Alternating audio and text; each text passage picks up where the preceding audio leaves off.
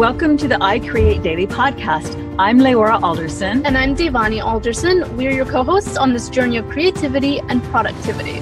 I Create Daily is for artists in every genre of creating, from musicians to writers, crafters to inventors, bloggers to entrepreneurs. I Create Daily is a movement for creators serious about your art. If you're into creating anything, this podcast is definitely for you. Thank you so much for joining us on this journey. Hello and welcome to another episode of the I Create Daily podcast. I'm Devani. And I'm Leora. And this is a movement for creators serious about their art, which I meant to say a minute ago. I'm glad you remembered to say that. Okay, and you're still Devani. Yes, I'm still Devani. And I'm still Leora. And our guest today is Angela Langlotz. She is a trademark and copyright attorney serving and educating clients in brand development, trademarks, and copyright. Angela helps online and bricks and mortar businesses protect their valuable brand identities and loves educating business leaders on copyright law through her extensive, informative, and entertaining video library on her website, trademarkdoctor.net. When not practicing trademark and copyright law, Angela enjoys cooking Italian and Spanish food, drinking wine, running, yoga, traveling, and hiking. Welcome, Angela. Well, thank you so much. I feel so very welcomed. Well, you're beautiful and you're not the typical stuffy attorney. And we're going to talk, look, and we're loving that. And we're going to talk about that because we started talking before we started recording. And then we thought we've got to stop talking and we just need to start the show. Yes. So why don't we take it from the beginning of your story of how you got into law and how you decided to focus specifically on trademark and copyright law. Okay, sure. Well, I got into law because I decided that I didn't want to go to medical school. I actually have an undergraduate degree in biochemistry and microbiology with a minor in Latin American studies. And I decided that medicine seemed like it was going to be a real grind where there wasn't really an opportunity for me to be creative. And so I decided to go to law school instead. And that's turned out to be a really, really great career choice for me, and one that's afforded me a lot of freedom in how I practice and a lot of room to think outside the box. Mm-hmm. So when I first started my law practice, I mainly focused on business law and, wealth transfers for business owners and other wealthy families. And this is going to sound super flaky, but I'm just going to say it anyway. I really got tired of showing up in the office every day and putting on what I like to call the lawyer suit, right? So I had to drive 45 minutes each way to the office. I had to show up. I had to put on the lawyer suit. And I got to tell you, it was just killing me. It was killing me. So I was married at the time. I've been divorced for about 6.5 years now. But I was married at the time, and my husband, who was a patent attorney, said, listen, he was working at home and really enjoyed it. He said, listen, why don't you come home and, work from home, and you can run the trademark practice. So, my specialty, don't hate, was the firearms industry, okay? And that seems really weird, but that is the practice niche that we chose, and we were wildly successful. And for about, for a number of years, I was filing about 40% of the trademarks that got filed in International Class 13. And International Class 13 is basically things that blow up. Right? So firearms, ammunition, fireworks. Yeah. So I was filing, just me, my little practice was So was it was filing. a more explosive job than your Right. It was an explosive job choice. But anyway, so when I divorced, I basically gave him the law practice and started serving entrepreneurs, both, online and brick and mortar. And I had been selling stuff online for a while, for a number of years. So I knew about the particular challenges that online business owners have. And I got quite a reputation in the online business community for kind of being the go-to trademark attorney. And here I am. Wow, fantastic. So I'm glad you said that about the lawyer suit, because prior to that, I indicated, the stuffy corporate, and I don't mean to degrade that at all, because some people love that and it works for them. Most people in our audience are creatives, which means they're artists, musicians, writers, but we also have entrepreneurs, inventors, people who create products, and product developers. So anyone creating something, but most of the things that most of what they have in common is they're working on their own, which means they don't have to show up to a corporation that has its dress code, that you have to, and most of us love that, so yeah. And I don't even think it's necessarily the clothing that we don't like. It's just everything that represents somebody else telling me how to live a majority of my work life. Yeah. I mean, I hear you there. I've been a solo practitioner since 2013, so quite a while now. And I just really hated going to an office and having somebody else control my work environment, right? I mean, I was working at a law office once, and they had this really obnoxious intern. His desk was kind of in this vestibule / hallway right outside my office. And he would come to work when I'm trying to draft documents and talk to clients. And he would come to work and play really obnoxious music, not on his headphones, but because he thought the rest of the office needed to hear it too, on his computer speakers. And I basically just told the supervising attorney, listen, here's the deal. Either he stops doing it or I leave, and that's just the way it is, because I can't work under these circumstances. So, I mean, that whole situation just basically got intolerable for me. So I just said, see you later. Bye. I'm out of here. And started my own practice. He was fantastic. Sorry to interrupt you. No, it's fine. So he was doing his creative thing, but it just wasn't the creative thing for everybody, right? Right. No, I mean, hey, do your creative thing. Let your freak flag fly, just not outside my office. Right?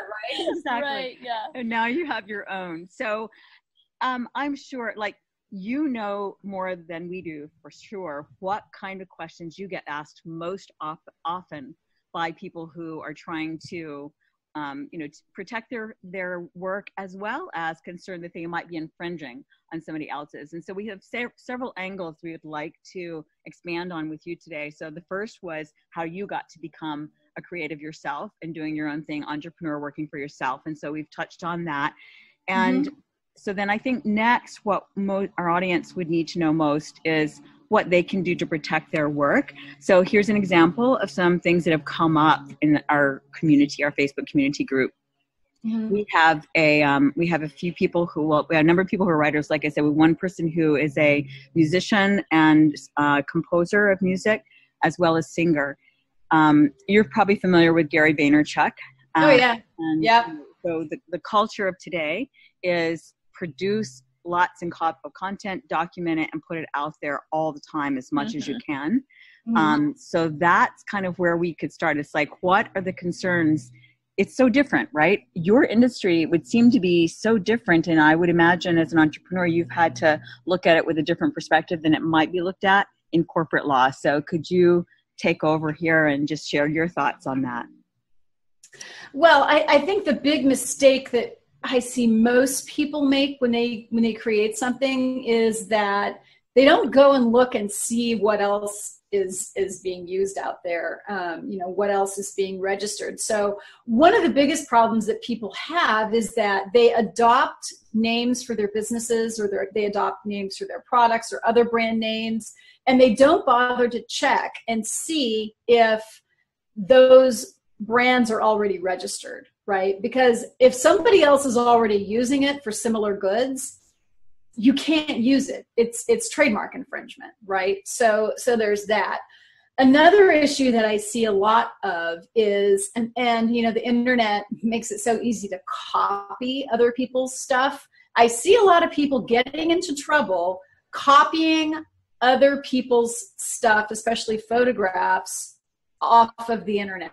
And I mean, the problem is that it's, like I said, it's so easy. And I like to say that copyright infringement is kind of like speeding, right? So when the cop pulls you over and says, Madam, do you know how fast you were going? Yeah. Which you should never answer the cops' questions, just smile, right?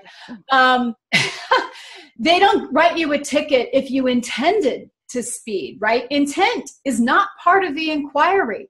The officer goes, the speed limit is 25, you were going 40, and I'm writing you up for going 15 over, here's your ticket. Same thing with copyright infringement.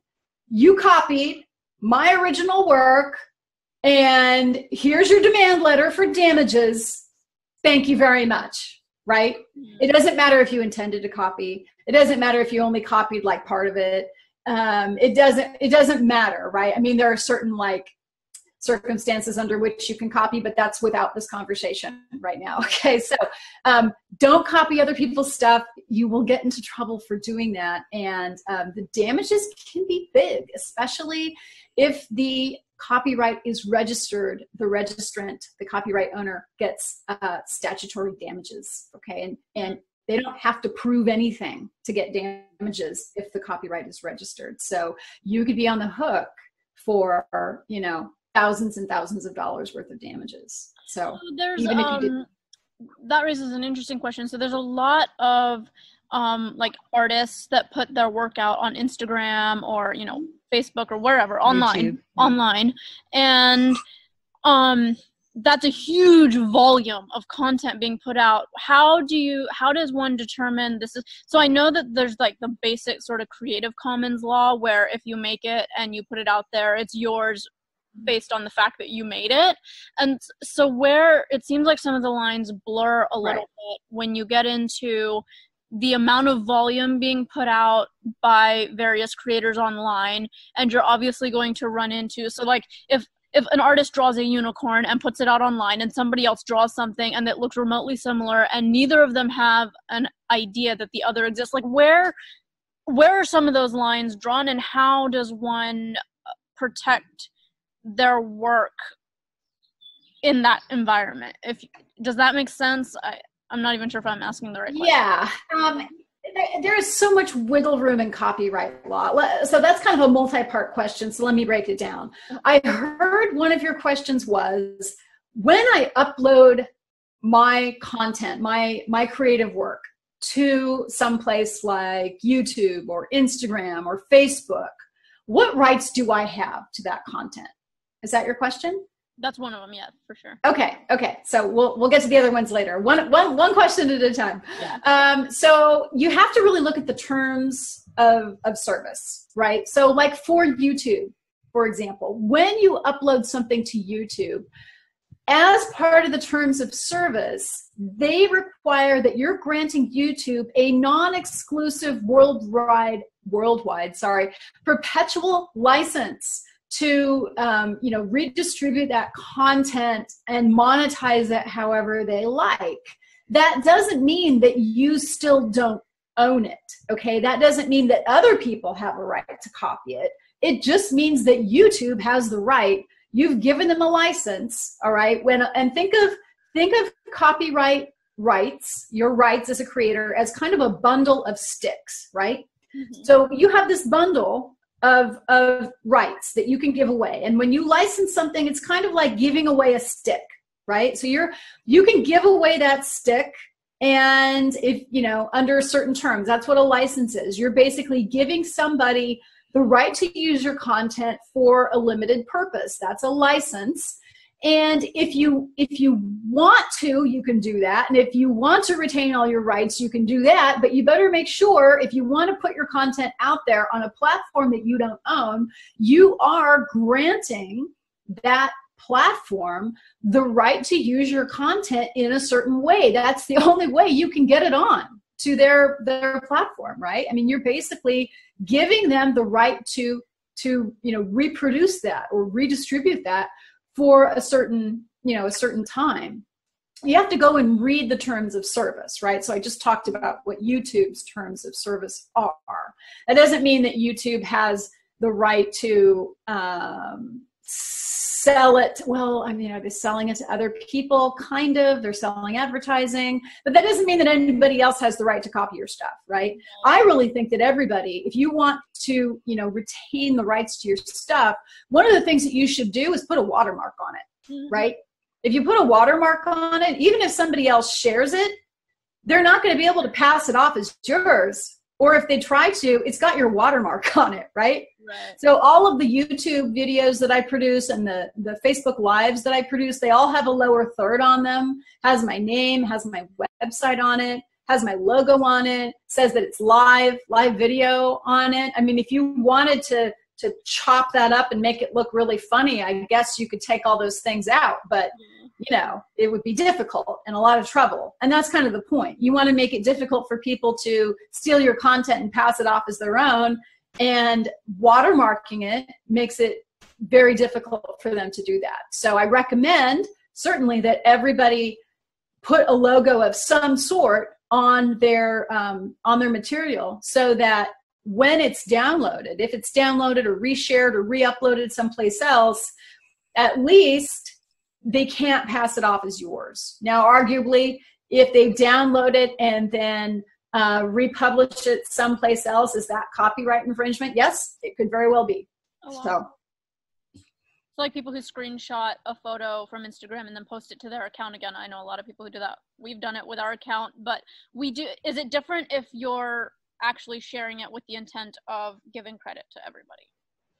Well, giving credit's very altruistic, but I mean, again, you have to go to the terms of service, but absent any other term of service, I would say if you're reproducing somebody else's work and uploading it to your account, that could be copyright infringement, right? So, I mean, and like I said, it's so easy, and we have this kind of online culture of sharing material online, right?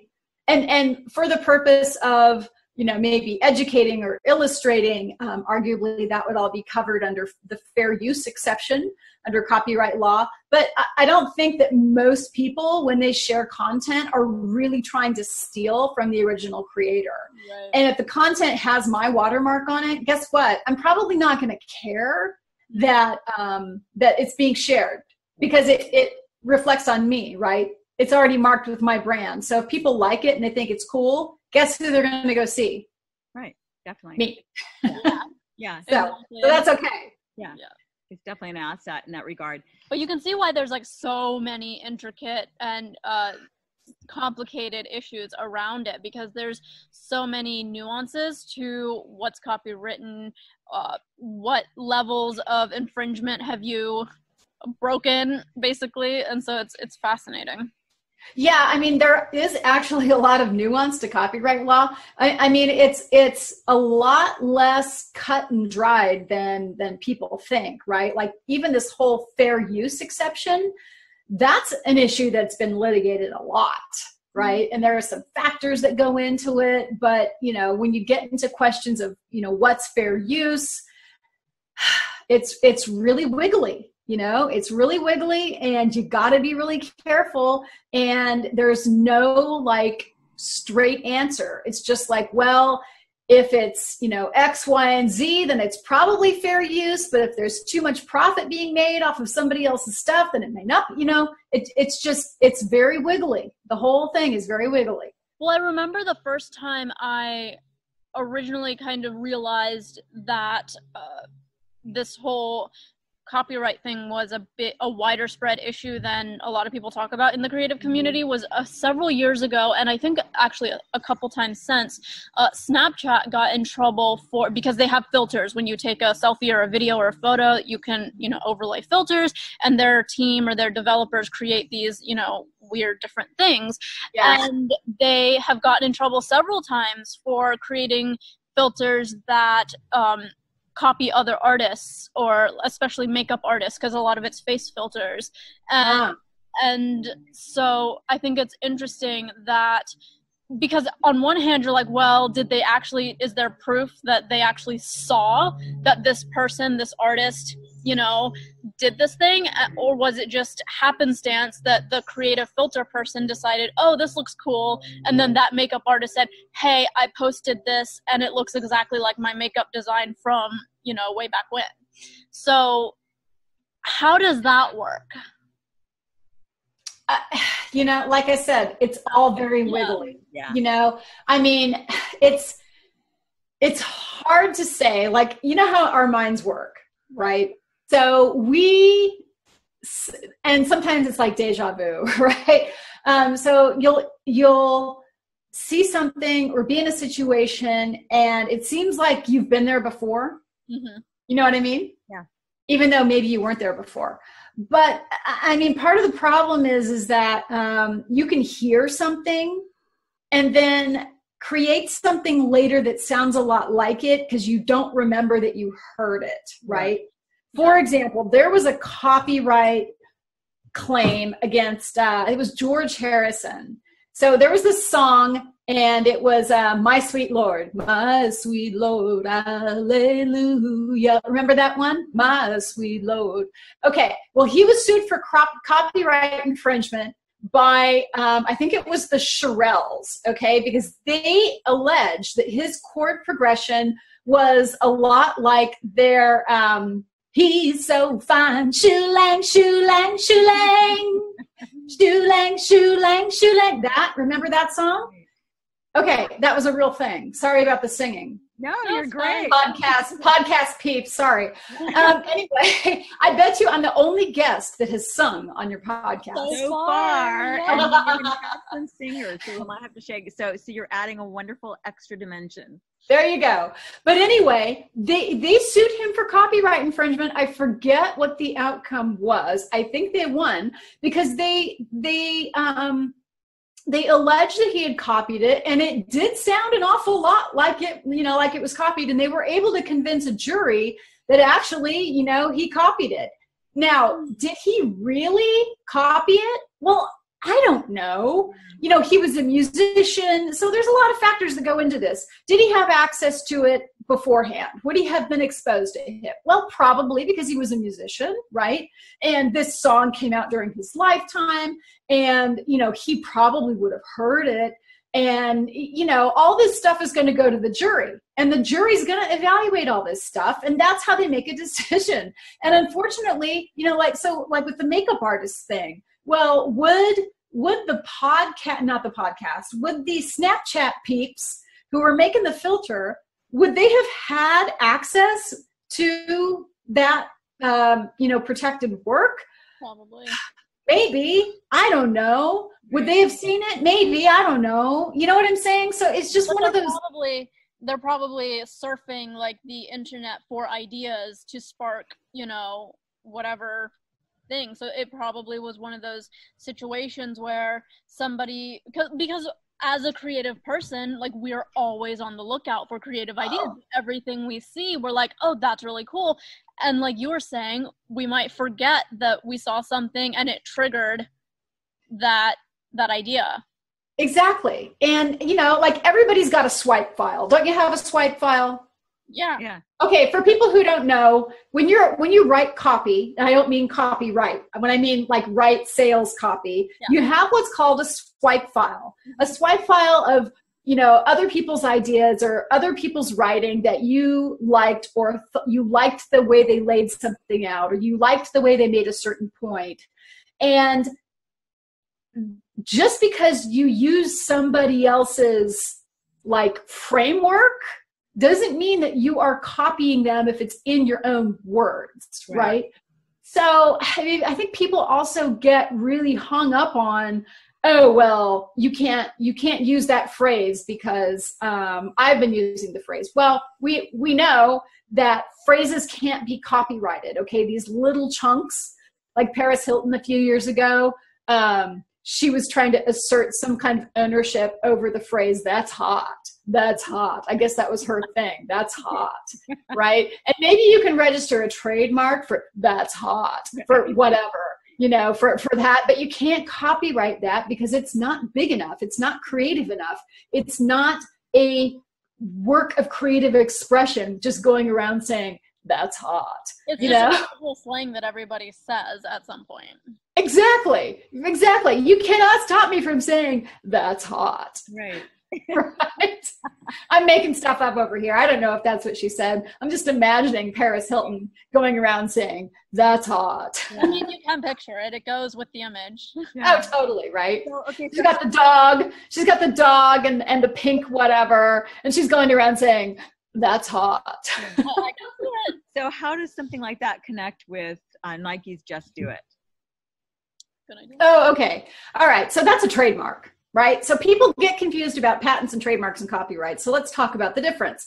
The difference, okay, so what's a patent? A patent is when you have a patent, you have the exclusive right for 20 years from the date of filing to make, use, or sell a novel, useful, and non-obvious invention, okay? So novel, new, right? Useful, has to be useful. Non-obvious, meaning it can't be obvious to the person down the street to put, X and Y and Z together and make X, Y, Z, right? So that's a patent. So if it's useful, it's protected by patent law. If it is a creative work reduced to a tangible medium, that is protected by copyright. So copyright protects any creative work reduced to a tangible medium. And it is protected the moment it is reduced to a tangible medium. Now notice that it has to be tangible, okay? You have to be able to experience it with one of your five senses. I almost said sentences. One of your five senses. If you can't experience it with one of your five senses, it is not capable of copyright protection. You don't have to register it in order to have rights to your creative work, okay? You just have to reduce it to a tangible medium. So, what are some examples of things that are covered by copyright law? Photographs, poetry, novels or any literary work, any art like sculpture or painting. If you arrange lights in an artistic way on the Eiffel Tower, the arrangement of those lights is protected by copyright law. No kidding. If you take a picture of the Eiffel Tower at night when the lights are on, you're violating the creator's copyright. I wish I were joking. I am not. What else is covered? Makes you think again about taking a picture of the Eiffel Tower at night. I know, right? But it's true. What else is covered? I mean, music is covered. Derivative works are also covered. So if you paint a painting and I take a picture of it, I have reproduced the work photographically and I'm guilty of copyright infringement, all right? If somebody paints a mural on a wall and it's public and I take a picture of it and I put it on t-shirts and I sell it, that's copyright infringement, okay? So, if you write a novel in Spanish and I translate it to English without paying you or getting your permission or licensing that from you, I've done copyright infringement because that is a derivative work, okay? So that's copyright. Anything creative. Trademarks. What's a trademark? A trademark is a source identifier. A trademark exists. Angela, let me just interrupt you for a second, if I could, to clarify on copyright before we get too far into trademark questions. So as a creator, are you automatically protected even if you don't write copyright at the bottom just because you created it? Do you have to actually file with the Copyright Office, etc.? Those are very good questions. Your work is automatically copyrighted the moment you reduce it to a tangible medium. You don't have to put the Circle C on it and you don't have to register it. Right. This is why people inadvertently violate other people's copyrights all the time, right? They think, oh, well, if it doesn't have the Circle C on it, then it's not copywritten. Well, no, it's somebody else's work. And if it doesn't have a Creative Commons license on it, then don't copy it. It might be, you might be able, if you go to YouTube, not YouTube, scratch that. If you go to Google and you search their images and you go to the far right, there's a little drop-down menu. And if you're looking at images, you can actually pick images that are usable under the Creative Commons license, right? And then there are other images that are usable for non-commercial purposes. And then there are other images that are usable for non-commercial purposes if you alter them, right? I mean, there's a whole bunch of different types of rights that people have granted to reuse their work.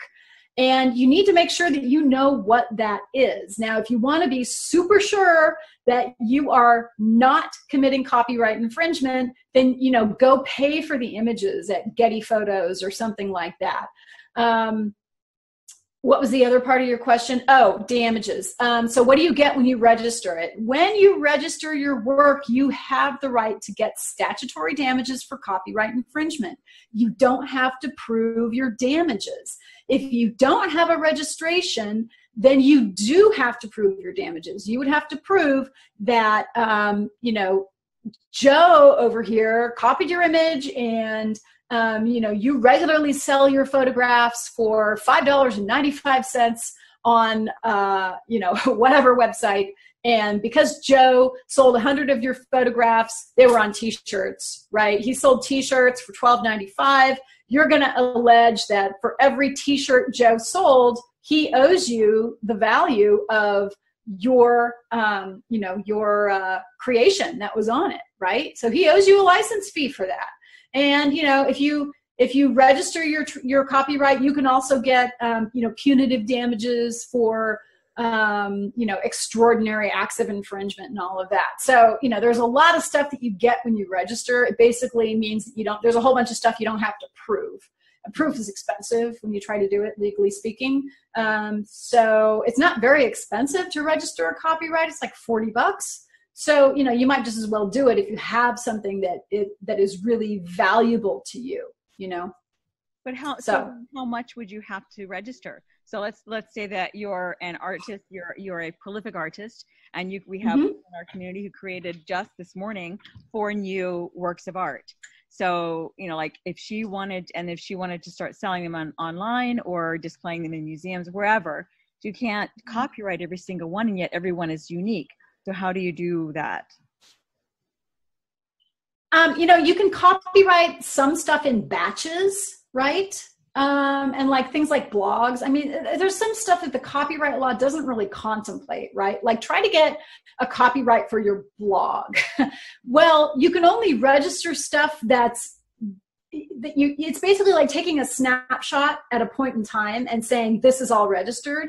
So you have to like keep registering the new stuff, and you can register stuff in batches. Like say, for example, that you're a photographer and you create a bunch of photos, right? You can register stuff in batches, because imagine, good Lord, paying $40 per photo to register it. So, I mean, there's kind of different ways to register different stuff, but you can register it in batches. Okay. Like all your blog content is a batch, you know? Someone violates your work of art and you need to take action. If you have already filed copyright, then you just submit, there's probably a place to submit that infringement on the copyright side, I'm guessing, correct? You sue them in federal court for copyright infringement. So, but the course of action is, you said that they didn't need to prove it. So how do they bring that action against somebody? No. What I mean is you are presumed to have certain rights, right? So when I say you don't have to prove it, it just means that, like, when you go into court, when I've registered something with the Copyright Office, I don't have to prove when I created it, okay? Because I already told you that when I registered the copyright. I don't have to prove that I was the creator, because I already told you that when I registered the copyright. I don't have to prove that this exact thing is my work, because I already submitted that when I registered the copyright. Do you see what I'm saying? Yeah. So when I say that there's a whole bunch of stuff you don't have to prove, I mean that you don't have to prove all that. It's already presumed because it's in the record already. Okay. It's in the record that I own this because, you know, that I created it and I created it on this date and that I'm the real owner because I already filed the copyright. So I don't have to prove all of that stuff in a court of law. It's presumed. It's already part of the public record. So we can just like skip all that and, you know, go to the juicy stuff. Like, how much do I get paid because Joe infringed my copyright? Does that make sense? Yeah. So not only that, but how much does it cost me in federal court to, file the claim of copyright infringement? How long the court process approximately? I know everyone is different. So just ballpark, and perhaps there's a case you've already done that you could just kind of give the generalities of it, because part of the deal too, it's and I as entrepreneurs and product developers, we've been round and around this ourselves, since the concept that, okay, we could file, but then if somebody actually infringed on our rights or even our trademark, then we would have to take them to court. Would we be willing to take the time and money necessary to do that? So if you could speak to that. Well, I mean, that's up to you, and it depends on what lawyer you hire. I mean, everybody bills differently, and you're going to have to take them to federal court, and that's not cheap. Usually, you send them a demand letter first and say, "Listen, you can either pay me this, or I'm going to go into court and I'm going to ask for that, and then more, and then more, and then more, and I'm going to ask that you pay my attorney's fees. And here's my copyright, here's the registration, here's the number." And, it makes them take their feet off the table. Yeah. And, usually you'll get a call from their attorney going, "Let's talk. Let's settle this," because they don't want to go to court. Right. God, why would you? When I've already laid it out for you, and I've negotiated on the client side, those sorts of cases. And, I've been able to negotiate with opposing counsel. One of the cases that I remember most vividly was a guy, he owned a business, and one of his employees, for the company Christmas party, not kidding, took a very nice photograph of snowy Lake Tahoe off of the internet.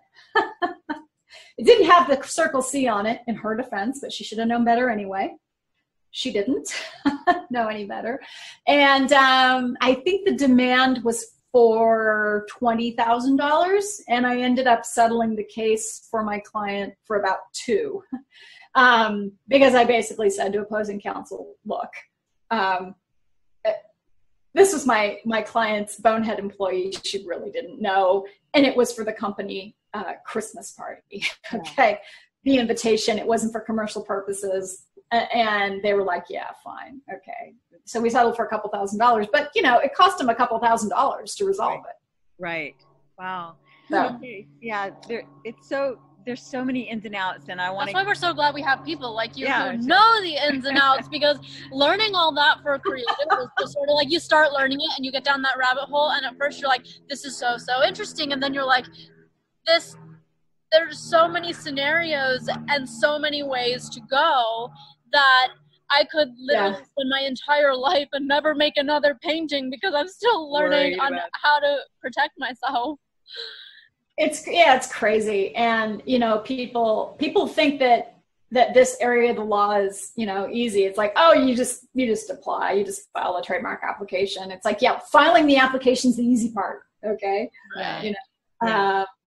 So there's a whole analysis that happens before that. Yeah. So you mentioned trademarks. So now I stopped you earlier in continuing with the explanation on the trademark and the distinctions and such. So pick up. Yes. So a trademark is a source identifier, right? So for example, if I see this, can you see it? Next box.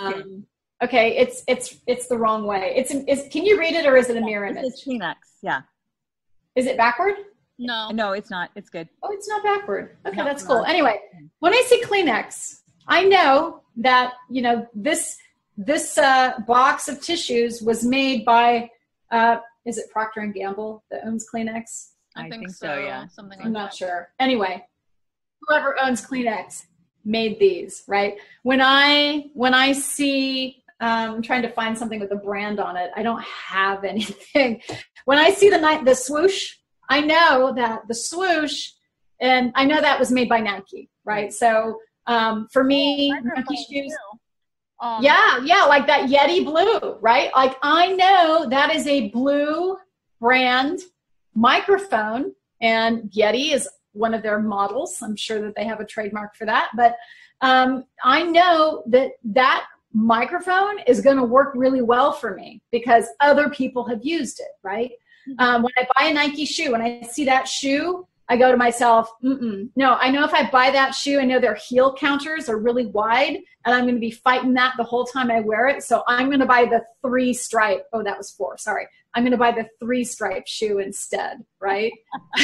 I'm going to buy the Adidas shoe because I know that Adidas shoes have certain characteristics because of the way Adidas makes their shoes. So the brand, the trademark is just a source identifier. It tells me where that product or service came from, right? So I know there are certain things that I get when I buy something that has that mark on it. Like when I see the blue box and it's small, what am I getting? Anyone? The blue box on the mic, you mean? No. If I'm getting something small in a blue box and a white ribbon, what is it? White ribbon, small blue box. Oh gosh. You got to tell us. We're not a small blue box? Robin's egg blue box, small, with a white ribbon. Tiffany's, right? Thank you. There you go. So do you see how powerful? I've never gotten Tiffany's. There you go. You see how powerful these brand identifiers are. Yeah. Tiffany blue with a white ribbon. I know I'm getting a really great piece of jewelry that says Tiffany on it, right? Yeah. So brands are said Robin blue because I was thinking because I'm online so much I was thinking Dropbox. No, not that blue. The Robin's egg blue. Yeah. So and a trademark can be anything. It can be a shape like the shape of a Coca-Cola bottle that is registered as a trademark, right? It can be a color like John Deere has the color green registered for tractors. Wow. It can be, Owens Corning pink fiberglass insulation. The pink, that is a registered trademark of Owens Corning. Nobody else can make pink insulation, right? Oh, wow. You know those big green eggs, those big green egg barbecues? Big Green Egg actually has a registered trademark for the color green for barbecues. Nobody else can make a green ceramic barbecue. You got to make it some other color. You can make it blue, you can make it yellow, you can make it pink, but you can't make it green because that's a registered trademark owned by Big Green Egg. You can make a slogan a trademark, like L'Oreal's Just Do It. I'm sorry, you're worth it. Nike's Just Do It. I'm getting them all mixed up. What else is a great slogan? What else? Help me out. Yeah, I'm kind of FedEx. FedEx, and you. The World on Time. The World on Time. Yeah. The World on Time. That's a registered trademark of Federal Express. Friendly Skies. It can be a logo, right? Like think about the Tony the Tiger logo. That is a registered trademark of Kellogg Foods. What else? The Nat Geo, the just square rectangle of the National Geographic. Yep. You can register that as a trademark too. Like this logo on my blue Yeti, like look at your microphone. Do you see that circle? It says blue. I'm sure that they have that registered. Yep. You're watching the video. I'm holding it up, guys. Yep. I'm sure that's registered as a trademark. Now, Angela, if it is, my understanding is that so back to the blue box, the blue Tiffany box that you mentioned. Yep. No one could do that blue box in the industries that Tiffany sells in.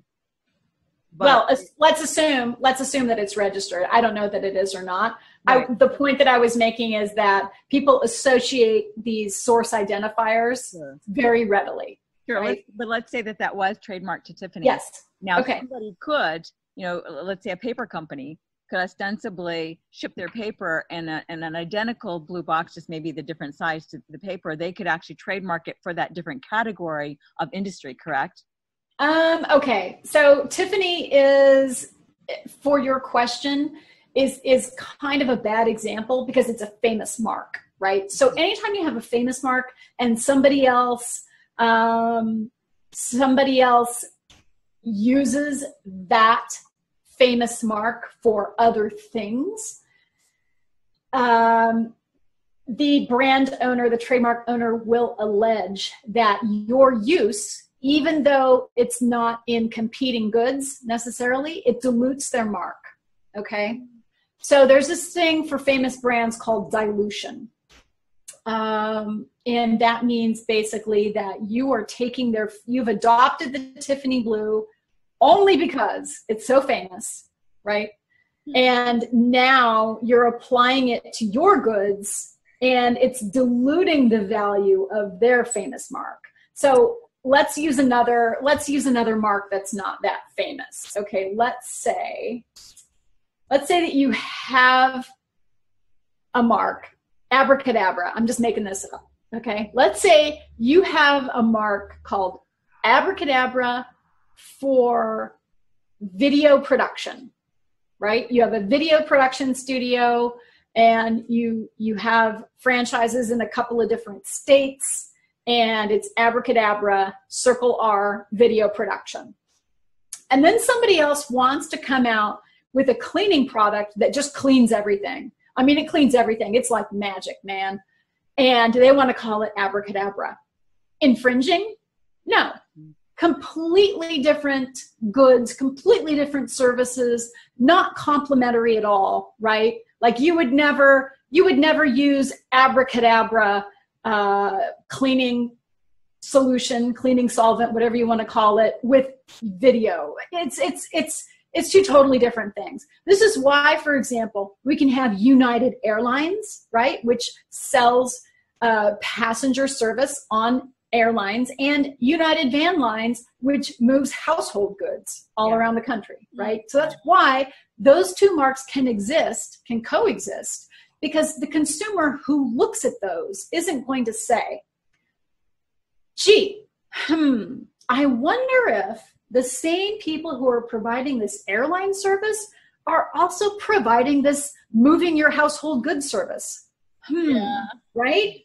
Right. But if you're used to seeing the Tiffany blue box, right, you might go, okay, well, Tiffany produces jewelry. They produce handbags. They do. They produce stationery, right? They produce writing instruments like pens. They must have gotten into copy paper. They must have gotten into office supplies, and I didn't even know it. Right? Ooh, Tiffany blue. But you see what I mean, right? Sure. Right. It was like using the Nike swoop for a furniture.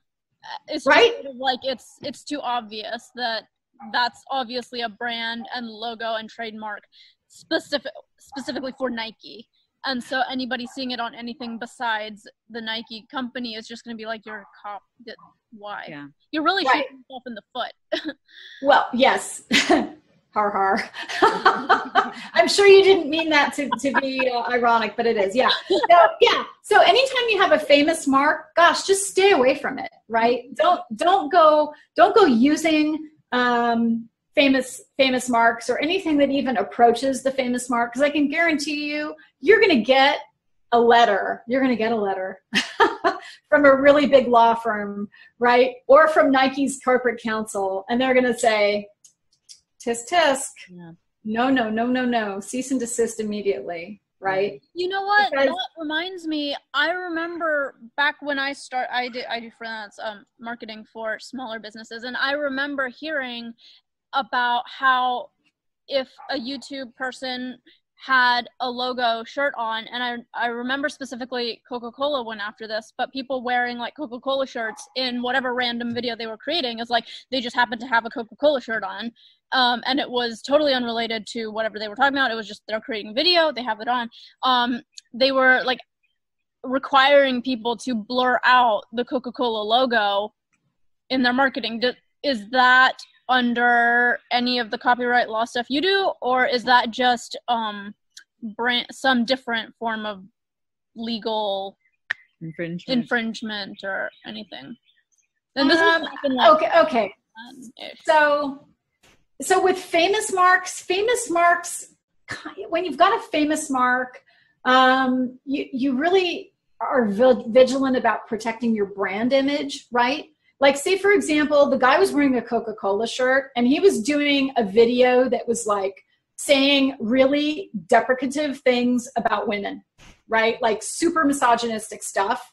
If I were Coca-Cola, I do not want my brand associated with that, right? And I would write him and tell him, you know, either take it down or blur out our name, because we do not want to be associated with that. Like, just forget it, right? Mm-hmm. Same deal if, you know, someone is, you know, saying racist stuff, right? Like, you don't want your brand associated with that. You know, someone's wearing a Louis Vuitton, you know, whatever.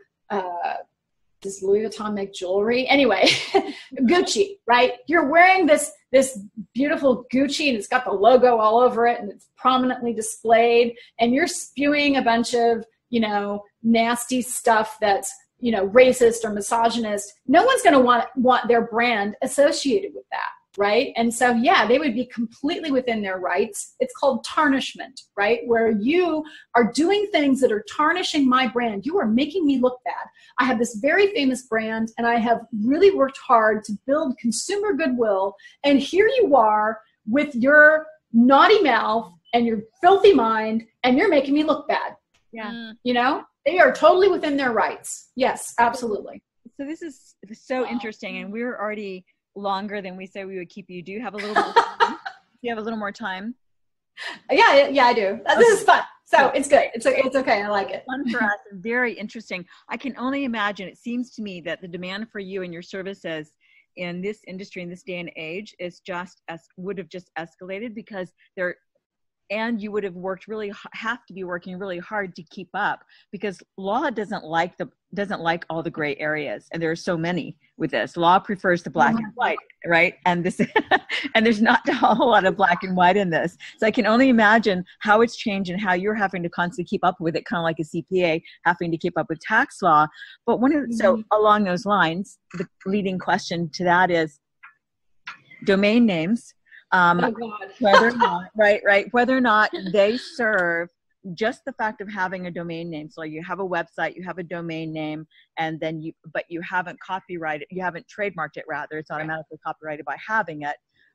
Does that protect you, having it without trademarking it? So what are the ins and outs of, because I know that there's a lot of thought these days that it's not as important to trademark things when it's so obvious that it belongs to you, that it's there, that it's alive and well, you know, that you've been building it all along.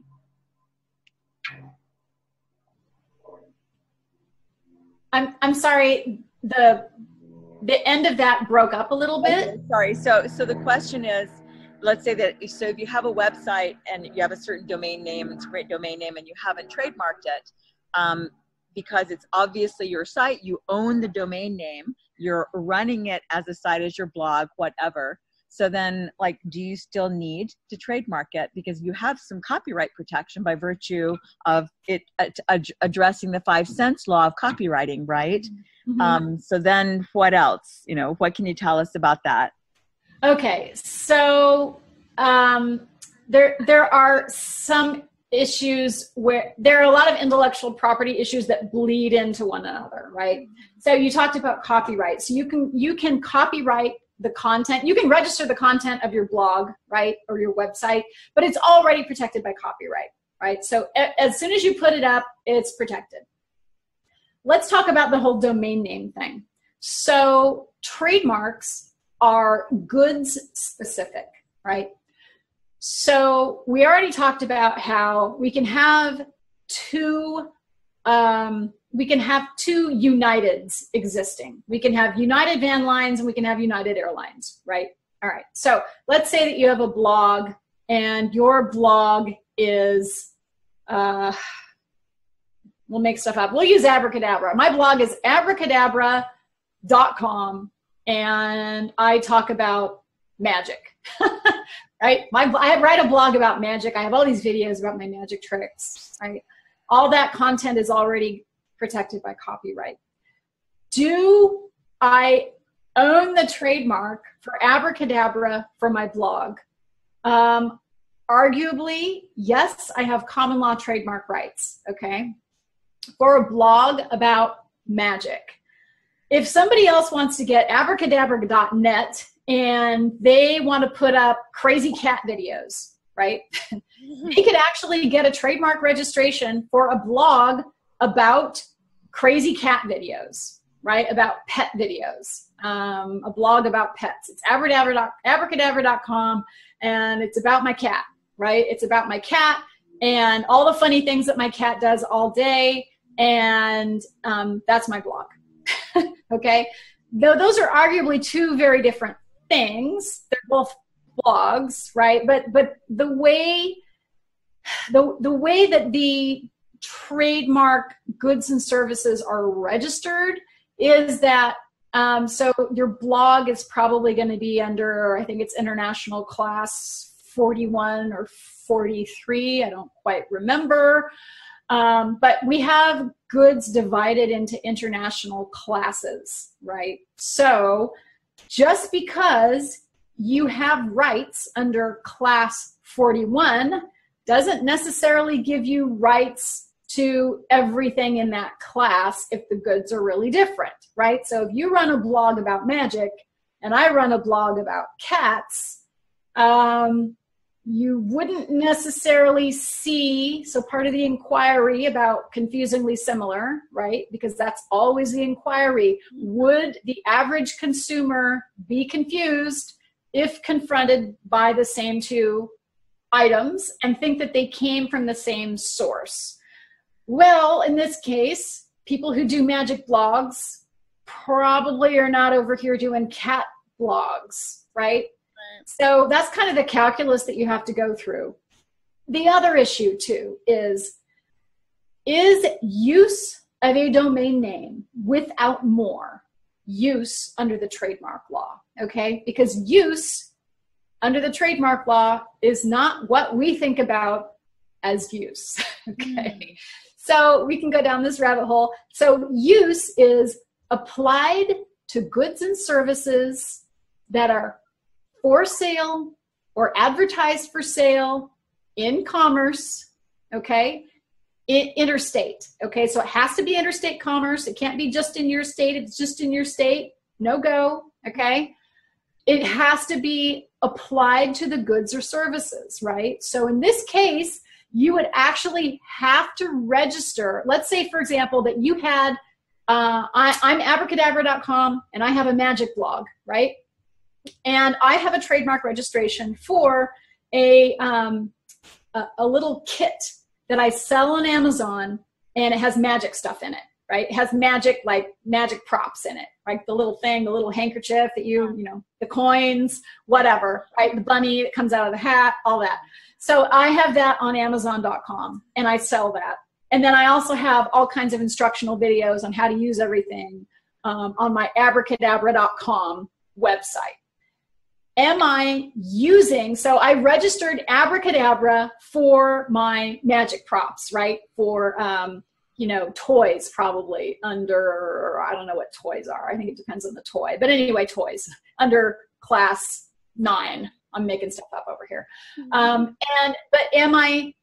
is my use of abracadabra.com on my website use for the goods that I have the registered trademark for? No, it's not use. Because in order to have use, I have to use the trademark on the goods for which I have the registration. I don't get the right to prevent anybody else from using abracadabra on other stuff, right? That's not related. It has to be something that would be confusingly similar.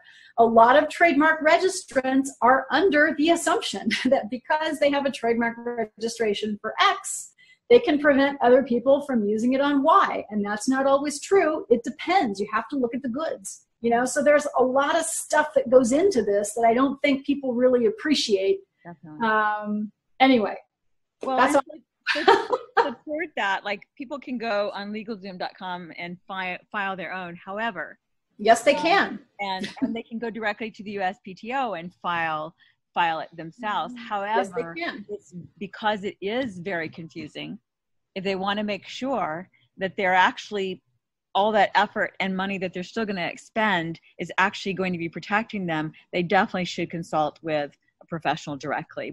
Is that like your experience? I mean, I know you're going to be biased toward, you know, go for the lawyer thing, but I'm guessing that you have stories of people that you've had to help who went that route and then discovered they weren't protected. Yep. I have tons of stories like that. Yeah. And you know, it's funny. Yes, you can go file your own registration. Okay. But the thing is, you need to do a good search first. If you don't do a search and analyze the search, you could be filing an application that will never issue, right? Because it will never issue because there's this other mark out here that you didn't know about that was confusingly similar. Maybe you saw it and you thought that your mark wouldn't infringe this registered mark because your mark is not exactly similar. That is not part of the calculus. It doesn't have to be exactly similar. Maybe you saw the mark and you thought, well, it's not exactly similar and the goods aren't exactly the same, so it won't infringe. That also is not part of the calculus, okay? So people don't understand where the line is and how close they can get to other people's marks. And I do, because I've been doing this for, 10 years. More than that, good Lord. Okay, I won't say. Long time, right? More than 10 years. So I know where the line is and I know how close we can get to it. And I actually do a lot of counseling with my clients too. So when you pay me to, work with you on your trademark registration, I'm not just saying, okay, great, thanks, I'll go file this now, you know? Right. I actually go in and look at the record, but before that, I talk to you. I want to find out, how are you using the mark? What's the future for this mark? Where do you see this going? Let's think into the future. What else do we need to think about here? Are you using it properly? How can I help you improve your use? Because a lot of people are using their marks, but they're using them the wrong way. Or they're using them, they think they're using them, but we already talked about use, right? And it doesn't mean what we think it means. It means how it's defined in the trademark law, the Lanham Act, right? So there's all this stuff that goes into it. And the value that I bring to the table is not, being the ministerial person that files the trademark application. The value that I bring to the table is the advice and the counseling that I give to my clients to help them figure out, where is this going in the future, and how are we using it now, and what should we be filing now, right? Because there's a lot of stuff that goes on kind of behind the scenes that they don't know about because they've never filed a trademark application before. And I can help them not step in it, right? Sometimes my clients come to me and they hand me what I like to call the steaming pile, right? And they say, Angela, will you please register this for me? I tried to register it and I got refused, right? And then I'll go in and I'll look at the record. And sometimes they have made so many admissions to the trademark examiner, and I can't help them anymore because anytime we go and refile it, the trademark examiner who gets the new application is going to go look at the record, and they're going to see that filing there, right? And they're going to say, wait a minute. Okay, so this one was refused. Same goods, same client. Oh, now they've got an attorney. Well, let's go see what they filed before, and they've made a bunch of admissions that are not good, right? Anyway. Yeah. People get themselves into all kinds of trouble, and you don't get your filing fee back, right? There's no do-overs. So you file it, you don't get your filing fee back. So you could stand on the front porch and light $100 bills on fire if you want to. I don't recommend that. I recommend that you get some help. If your brand matters, if your business matters, then, get some legal advice. So that makes a lot of sense. Just with so the concept is, if you have a domain name that is a certain name and you go to create a product with that domain name, you still would recommend the trademarking of the product brand name because that's an actual tangible product. Is that correct? Only if you don't want other people using it. If you don't care, then don't register it. You may have to rebrand later, or you may have to oppose somebody else's trademark later if they're trying to register it. That's really expensive, right? Yeah. An opposition is probably easily triple what it costs to register the trademark. So, if you want to save money but spend more later, you can do that. It's all right. Or prevention is definitely better if you can do it. Oh God, yeah. Prevention is so much better than, trying to cure the problem later. I worked with a client earlier this year. Actually, no, it was last year. who didn't bother to register his trademark, and the naughty infringer actually stole his brand, applied for the registration, and my client ended up having to give up his brand because he just couldn't afford to fight the guy. Wow. He was mad. He was so mad. I was like, well, there's nothing I can do about this. We can fight him, or, you can maybe settle with him and get him to get him to pay you a little bit, and you can go rebrand. Well, and that's what he eventually ended up doing because it was just too expensive to fight this guy. Wow. So yeah, I mean, it's actually a lot less expensive to just, get some advice and register it. But a lot of people don't want to go that route. Right. And that's when I make the real money. Right, exactly. So what would people be looking at cost-wise to do the trademark? And again, I know it depends, on name and how many different industries you have to check and all of that. So it's like saying how much to build a house. Obviously, it depends on what kind of house. So what would be like the median range? Yeah. Okay. So it's less than $2,000 to get a trademark registration. Okay. So I really don't understand why people don't do it. I don't get it. Okay. So. All right. Well, that's a tremendous help, I'm sure, to many people. And we want to shift gears back to the conversation we were having when we first started, because this will help you and our audience as well. You were talking, oh, wow, look at that mug. That is amazing. I know. I call it my big ass mug. It's about as big as my head. Do you see this? It's about as big as my head. And it says, "Behold, I make all things new." God is a creator. Right. Fantastic. I like that.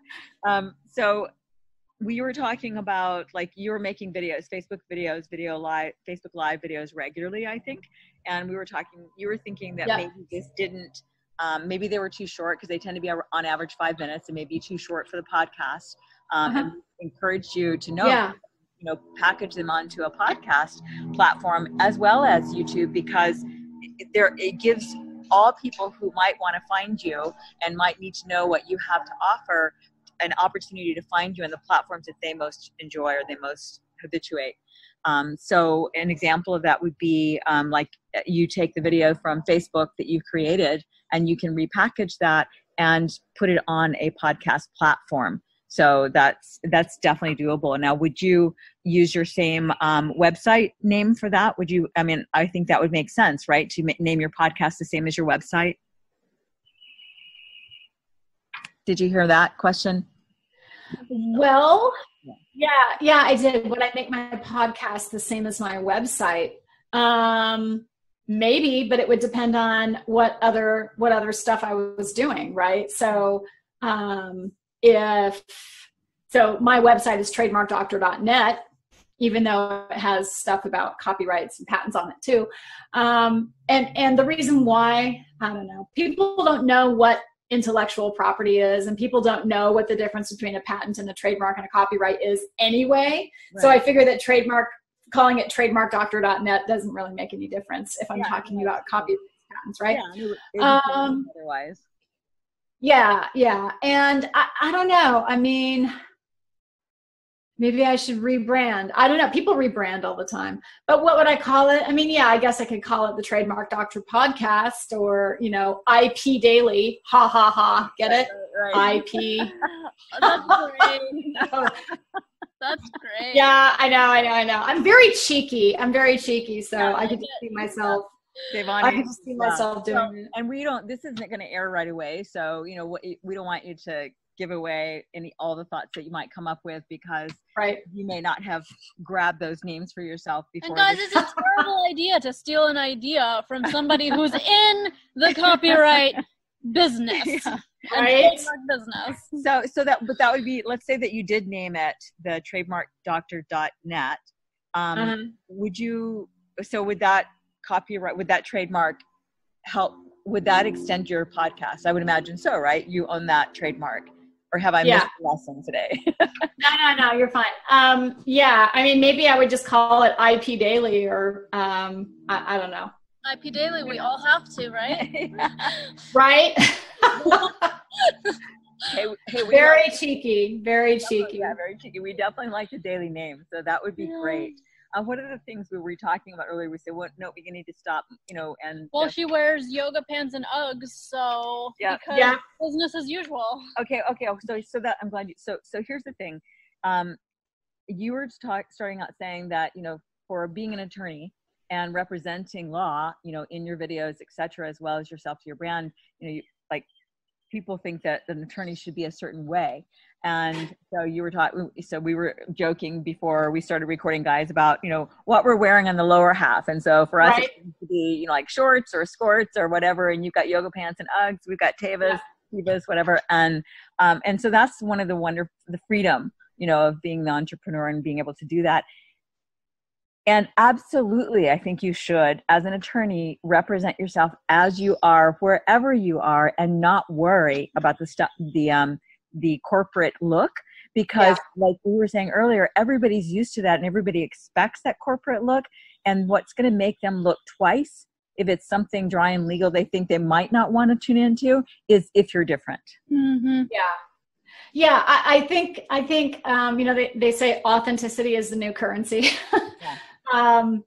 I have a pretty big personality, and if people don't like it, I'm totally okay with that. Right. Yeah. I'm going to show up like this, business on the top, party on the bottom. What are they going to do anyway? But this is how I work. I work at home. I like being able to go to the gym midday if I want to, or go for a run, or, do whatever I want to do. And that's why I have the life that I have. And, I like creating content for people, and I like to just show up how I am. Yeah. So, I do most of the time do hair and makeup before I show up. I have shown up. I think I've shown up once without it. I don't really care, but anyway, but because, video is permanent, we like to at least do a little something with the hair before we show up. Yeah. But for me, it's just important to show up as myself, because I'm trying to attract a certain kind of client, right? Mm-hmm. Like, I don't want clients who are like uptight and want the corporate person, because I'm not the corporate person, and I'll never be the corporate person. And so if they want the corporate person, then they need to go hire somebody else. Yeah. Because that's not me. Yeah. So sorry, go ahead. Oh, go ahead. So this one guy tried to tell me once, I think I said something deprecative about cereal and eating grains, right? I don't eat grains, and I think processed food is crap. And I think I said something like that, processed food is crap, on one of my videos once, because I think I was using Kellogg's as an example for something, but I wanted to make it really clear that I don't eat processed food because I think processed food is crap. Do you want me to say it again? Processed food is crap. And this guy actually commented on my video, and he was like, well, Angela, I don't think that you should say processed food is crap. Actually, he didn't comment on my video. He actually sent me a message, a private message, and he said, I don't think you should say processed food is crap, because what if the CEO of Kellogg's was listening and he was tempted to hire you, but then he heard you say that processed food is crap. And I was like, are you serious? Do you really think that's going to happen? Okay, so number one, it's not going to happen, right? This is some guy who lives in his sphere and sits behind a desk all day, you can tell. It's like, grow some balls, buddy, right? Grow some balls. Can't believe I'm saying this on the radio, but this is how I roll. And then I was like, listen, if the CEO of Kellogg Foods isn't going to hire me because I think processed food is crap, that is okay with me, because processed food is crap, right? And I'm not going to censor myself. I am not going to censor myself, and I'm not going to be less than who I am or different than who I am, because I think it sells, or because I'm afraid to say what I think, right? It's like, well, this is me, and if you don't want to hire me, I am totally okay with that. You can go hire the stuffy processed food eating lawyer who wears a suit and a tie, if you want. Right. That's fine with me. No, that's excellent, because it really is about building rapport with the people that you want to work with and whom you know will want to work with you. So it makes the most sense to be who you are, and toward that, and toward you're creating your own videos. I'm, you know, like you like to cook Italian food and Spanish food and like you said, do yoga or run or whatever. I totally see you creating video snippets. I mean, you're talking about 5-minute video clips. Mm-hmm. I'm sure that your mind tends to work probably like ours does. And that is like when you're out doing things, when you're, whether it's cooking or running or whatever, is when you come up with a lot more ideas. So rather than making a note of it and waiting till you get back to the computer to then clean up, just go ahead in that moment. Like, now I'm in the kitchen, we're cooking Spanish food, and I just saw the label on this vinegar and it brought to mind this case, etc. Now you've got a clip, and it's in a setting that people will stop and watch, and it helps them get to know you as well. That's an awesome idea. Because you know what I do? So I was out running, right? So I get ideas for content all the time, and I'm trying to find this on my phone because I want to show it to you. I was running and I saw a sign for a company called Mosquito Joe. I don't know where you live, but here in Dallas, Texas, we have an awful problem with mosquitoes, and so people pay to have their yard treated so that you don't get eaten every time you step outside, right, in the summertime. So I took a picture of this sign that said Mosquito Joe, and it had the word mark and the logo mark and and a slogan on it, right? And I just thought that was the best thing ever. And here it is. Here's the photo that I took. I'm going to show it to you here. It comes up. I'm going to move this so that you can see it. Oops. My phone is acting crazy. Anyway, it said... we'll put it in the show notes. You can send us we'll put it in the show notes. I mean, right now, I'm just trying to get my stupid phone to respond. But anyway, I really wanted people to see this because I thought it was cool, right? It's not, anyway, here it is. I don't know if you can actually see it. Oops. Yeah. It says, make outside fun again. Nice. I don't know if they've read that as a trademark, but I was like, okay, that's kind of cool. Mosquito Joe, outside is fun again. Right? And then their Mosquito Joe logo. So I thought that was a really great example. And what's another example that I just saw? So I was just in Costco yesterday, and I decided that, okay, this is going to make a really good video. It's called, this is a photograph that I took, Pool Pets, right? Yeah. So I was going to do a video about why you can't use words that are spelled differently but sound the same as somebody else's trademark, right? So you can't do that. And I'm going to do probably today's video about just that subject. So I get ideas for these things all the time, right? Like the big green egg. You know, I did a case study. People love these case studies, okay? So there's two things that people love. People love trademark wars, okay? They love trademark wars. I call them trademark wars. It's like, you know, Kylie Minogue versus Kylie Jenner, right? They were fighting over the name Kylie, right? So that was trademark wars. That was good for 2 videos. And they also love case studies. So when I was in Costco, I get my best ideas at Costco. When I was in Costco and I saw a big blue egg, and I thought to myself, that's interesting. I wonder if Big Green Egg has registered a trademark for the color green for barbecues. And I went and I looked, and sure enough, they had, right? So that was a video, and it was fun, and people love them. So yeah. Exactly. And you do it in the context then when you're doing your Facebook, whether it's your Facebook Live or you just do the video record and then later put that on your podcast or on YouTube, whatever, you can still then share that video to Facebook. People are more likely to click on and listen to what you're saying if there's a different kind of background. You know, it's like, where is she? She's on location. I want to know where she is and what she's doing. So they're much more likely to click, especially than if it's just a plain white background. So this is my background. It's hiding my very messy bookshelf behind, right? I know, we get it. So it's like, but consider making it, I mean, don't worry about hiding those things and just start getting into the rhythm of being real with it and being okay with whatever is in the background. You could always start with, I have a messy bookshelf because I actually read my books. I don't act like I read books. I love it. That's great. Yeah. Because how many of us have like that perfectly neat bookshelf and we're like, we don't touch those books? It doesn't look like that. But it's a nice bookshelf, right? Right. right?